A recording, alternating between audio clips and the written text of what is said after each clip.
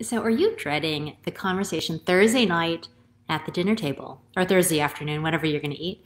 Let's be honest, we're all a little bit out of practice conversing with other people, being with family in this environment. And so you might be like, ugh, I don't know what's going to come up in this environment, what's going to happen. And so this is the one practice that you're not doing it. It's the one practice I have found the most effective for really dealing with situations where you're like, I don't know how this is going to go.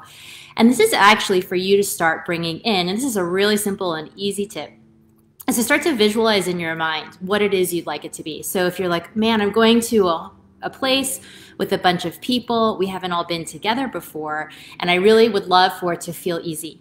I would really love for it to feel fun. I would really love for our conversations to be from the heart and from connection. If you can actually start to visualize this for yourself and start to feel in your body what it's like when you're at that dinner table, when you're in those conversations, when you're around your people, to actually feel in your body expansive, to feel ease, to feel joy, to feel fun.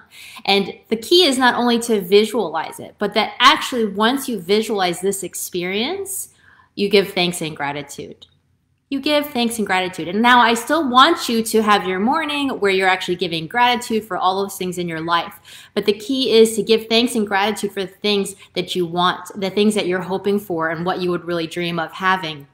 And so for you to have that right now, like just take a moment, take a pause, take that 60 seconds right now, stop and visualize how you really want this conversation to be, how you want it to feel, how expansive you actually truly want to feel in your body and with your people, and then give thanks and gratitude for it already happening. And do that today, and then just give yourself a lot of freedom and space to have a beautiful and amazing Thanksgiving tomorrow. Thank you all so much, and I'll see you guys soon.